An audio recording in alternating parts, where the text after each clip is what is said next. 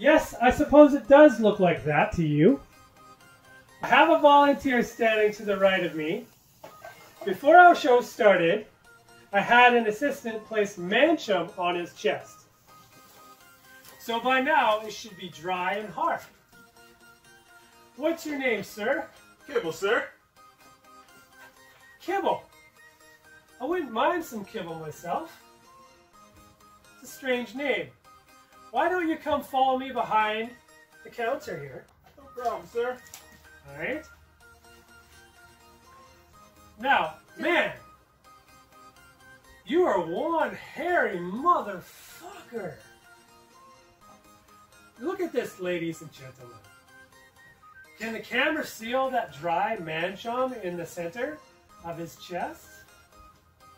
Now, Kibble, I'm going to apply this sponge to your chest. Can I touch you there? Okay, then.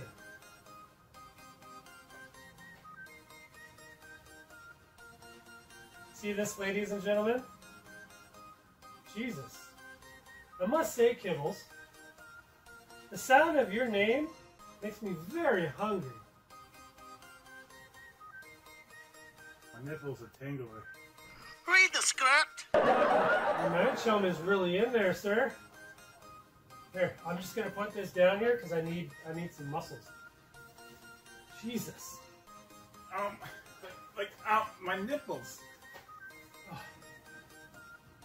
I think it's time for the chum polisher 10. Oh. Let's try a little bit more here.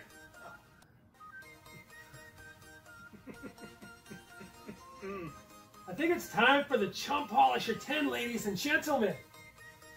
Oh, look at this. This even sticks. Sorry, sir. Oh, we got a little bit, but it's just not enough. All right. All right. Steady, sir.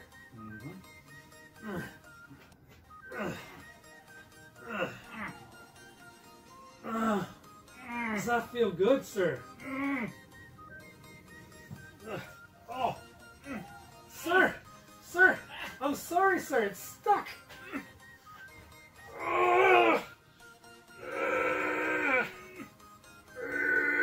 Jesus, oh, let's take a breath, ladies and gentlemen. This man has such a long fucking hair.